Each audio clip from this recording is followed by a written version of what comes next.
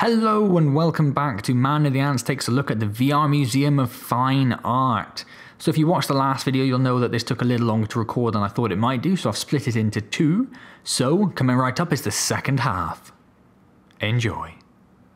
Alright then, so, it's Pieta. Oh yes, thought that was an L. Pieta. Pieta. Michelangelo versus medieval.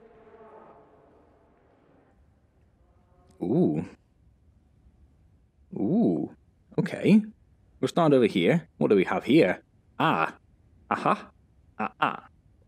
This figure was presented by a group of people from Rurutu to representatives of the London Missionary Society stationed at Raiatea in August 1821. It was given as a symbol of their conversion to Christianity. Oh, religion. The figure has a hollowed body and head covered at the back by a detachable carved panel. It has 30 small figures distributed over its surface, forming facial and other features. I mean, I was kind of hoping to tell me a bit more about the statue itself.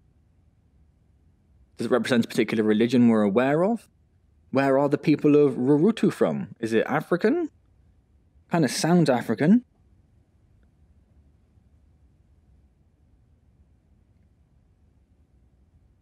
Okay. Now we have the Pieta by Michelangelo in around 1498-99. It's a work of Renaissance sculpture by Michelangelo Buonarroti. Is that Michelangelo's surname? I never knew that. Buonarroti. Housed in St. Peter's Basilica, Vatican City. It is the first of a number of works of the same theme by the artist. So, commissioned by blah blah blah blah blah blah. Depicts the body of Jesus on the lap of his mother Mary after the crucifixion. She looks quite young there still, doesn't she? It's unprecedented in Italian sculpture. It is an important work as it balances the Renaissance ideals of classical beauty with naturalism. So that's why she looks a little bit younger than you may expect for someone who's got a... How old was Jesus when he was crucified? 30? I want to say 32. I don't know where I'm getting that from. Might just pull that out of thin air.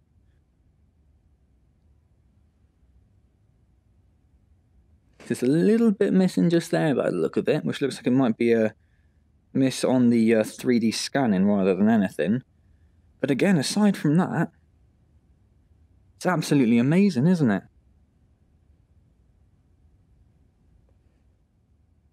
And here we have another Pieta. Unknown 16th century, painted oak. A little bit different to Michelangelo's. In the doleful era. Disproportion of the body is a response to a moral perspective seen in much European Gothic art at the times. The size of the woman in comparison to the smaller male indicates that the subject depicts Mary and Jesus. Okay. Blah blah blah blah.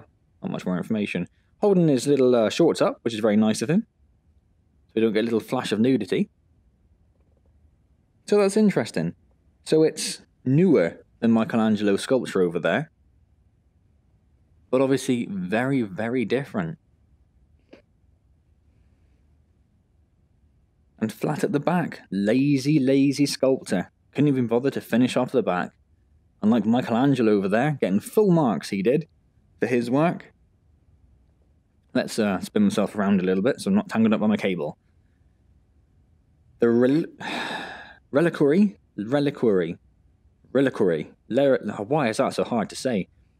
Reliquary. There we go. Reliquary bust of a saint. Flanders, Brabant.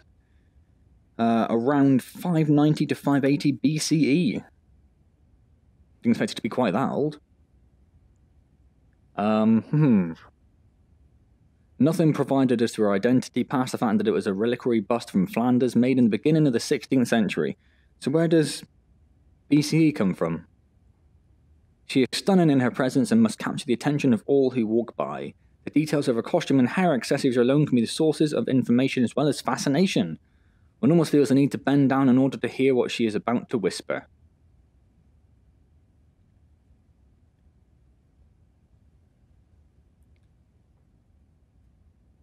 It's very cool. It's a little bit different it being 16th century rather than, 600 BCE.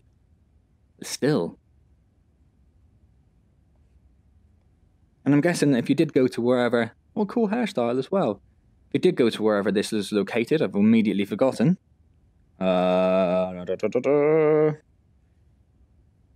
It's in the LA County Museum of Art. You might not be able to get anywhere near this close to it, I'm guessing. You wouldn't have thought so.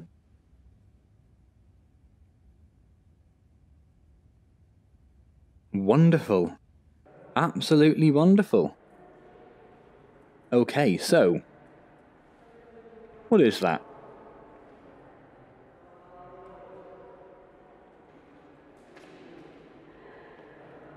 Oh, hello.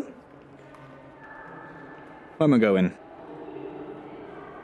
Doesn't say anything on there about any other exhibits. Oh, but there are more exhibits. Let's just get rid of that. You're of no use to me whatsoever. So we have Monet's water lilies. 250 oil paintings painted during the last 30 years of his life. He went mental for it. Norman Rockwell, I recognise that. Couldn't have told you who it was if I saw it, but I do recognise it. And I recognise this one as well. Let's get up close to this one a sec. Yeah, again, spectacular. Absolutely spectacular. Sunday on La Grande Jatte.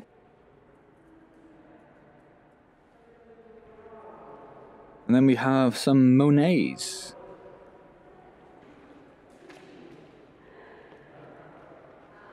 I'm just going to slightly readjust my headset. So you do lose just a little bit of the depth, I would have said, of a traditional oil painting. I imagine it's a little bit more layered than these would give away. That would be some pretty intense scanning to get that across.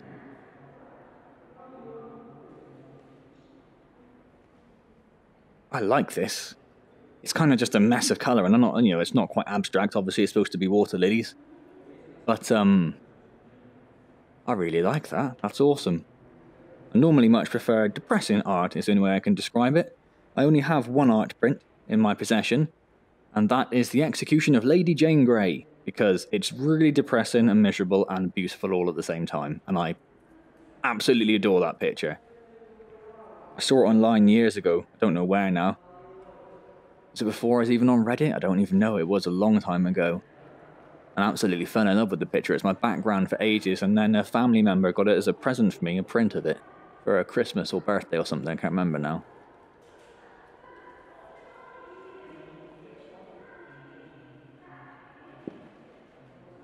Well, that's nice. That's a bit grayer, a bit duller. Okay. Okay. Do I recognise that one? I think I recognise that one. Nighttime lilies? Dusk lilies, if I had to guess. And then some nice summer lilies. All bright and shiny. Okay. Let's... oh, you can teleport miles. That's beautiful. I don't often do that. So what do we have here? The Aeneid? Virgil's masterpiece. Let's go. Hello. Aeneas carrying Anchises from Troy. I've absolutely butchered those names, I'm 100% sure. Look on the detail on that though. Look at the little bits of damaging and wear and tear that have been picked up and modelled. It's insane, really.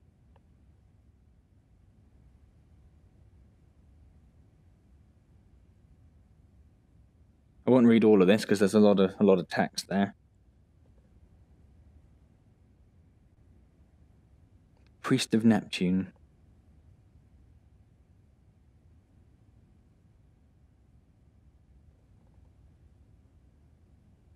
I wonder how old it is.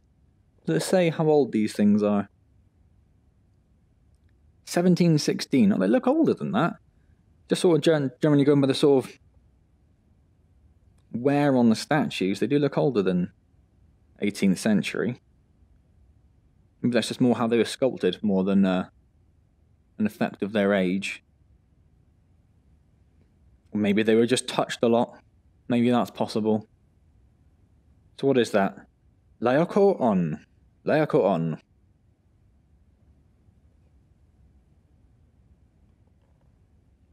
What do we have here? Athena.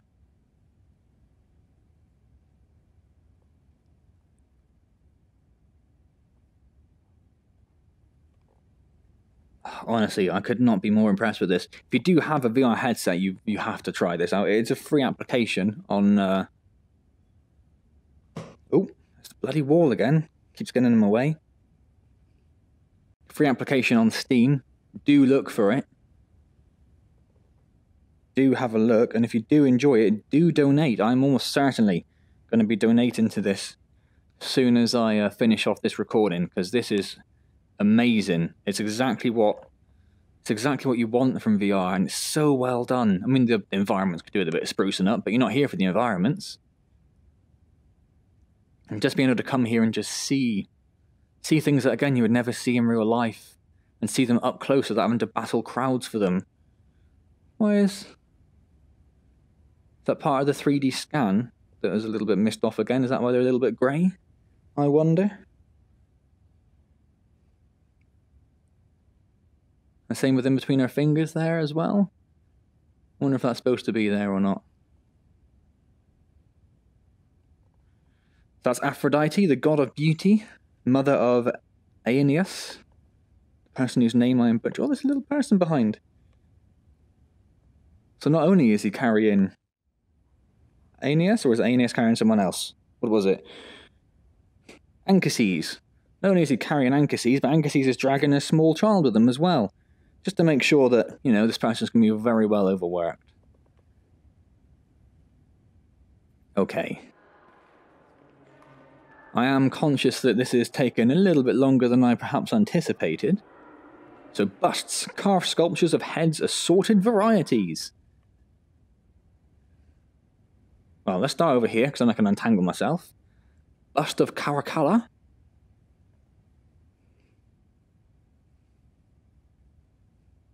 (188 to 217). Formerly Marcus Aurelius Severus, Antonius Augustus. Again, there's a lot of text there that I won't read, but if you need to read it, or if you'd like to read it, I guess. Well, it's all on Wikipedia anyway, it's just taken from there, so you can look up there, or you can just pause the video, take a little look. Here you have Titus.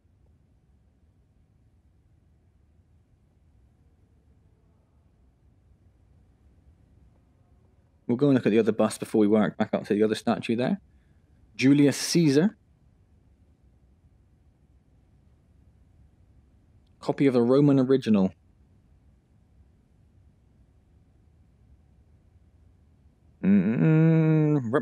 Presenting a Roman general with the attributes such as tunic, armor, and plaudamentum.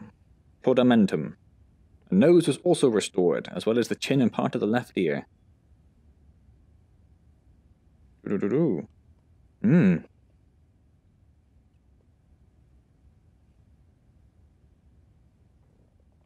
who do we have over here? Demosthenes. However you pronounce that. With knitted brow. Well, he is looking a bit, quizzical. An orator who passionately opposed the Macedonian control of mainland Greece. He spoke against the capitulation of Athens in particular, and his posthumous portrait was erected in the Athenian marketplace around 280 BC after his suicide. No other way to go, mate. The head in the British Museum is one of a number of Roman marble copies of the original statue. It is one of the first psychological portraits, and obviously, arguably, the greatest. So when it says psychological, I'm guessing it just means because it depicts an emotion rather than just being a blank expression. Here we have bust of Augustus, considered to be the greatest emperor in all of Roman history, and the title Father of his country was well deserved. He made many wise and clear decisions throughout the provinces, boasting that he had transformed Rome from a city of brick into a city of marble. There we go. That's the father of the Roman Empire. And here we have, not well, I suppose, technically, let's see what he's done here. See what Finn's done. This is the Hall of Busts. Yeah. I see. Bacante Cucci. Jean-Baptiste Clesinger? I don't know. No other information whatsoever. But let's have a look at your face.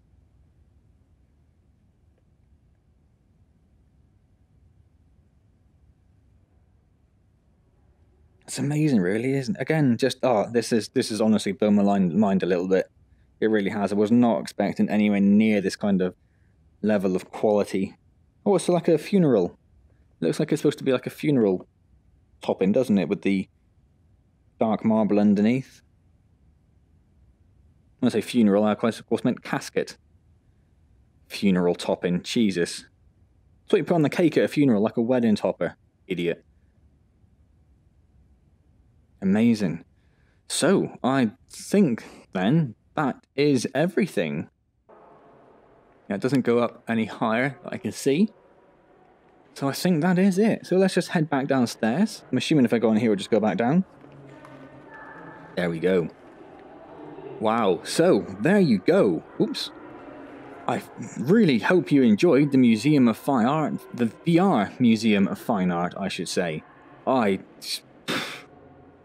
Yeah, I can't really say how amazing this is. I really can't. Oh, of course, now you can see the second level. Now that I know it's there, I can see it quite clearly. But yeah, I mean, said it before, but it's what VR is all about. It's what VR is all about, and it's such a high quality application as well. So if you do have a VR device of any form, do go onto Steam. Anything back there? Can't even go in there. No. Do go onto Steam and download it. It's a free application. If you do get any form of enjoyment, do donate using the tip-in jars that are dotted around. I will definitely be doing so in a minute. Because yeah, it's an incredible piece of work, really. It really is. So if you did enjoy this, please do click the like button. It'd be very much appreciated. I do like to know that you like things.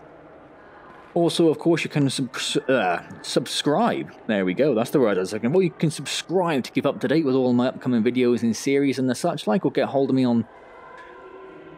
You can follow me on Twitter, that sort of thing, to keep up to date with non-video related goodness, but of course, including video related goodness. You just get some other inane ramblings and retweets and the such like. If you've got any questions or comments, leave them down below and I'll get back to you as soon as I see them, or you can tweet me, of course.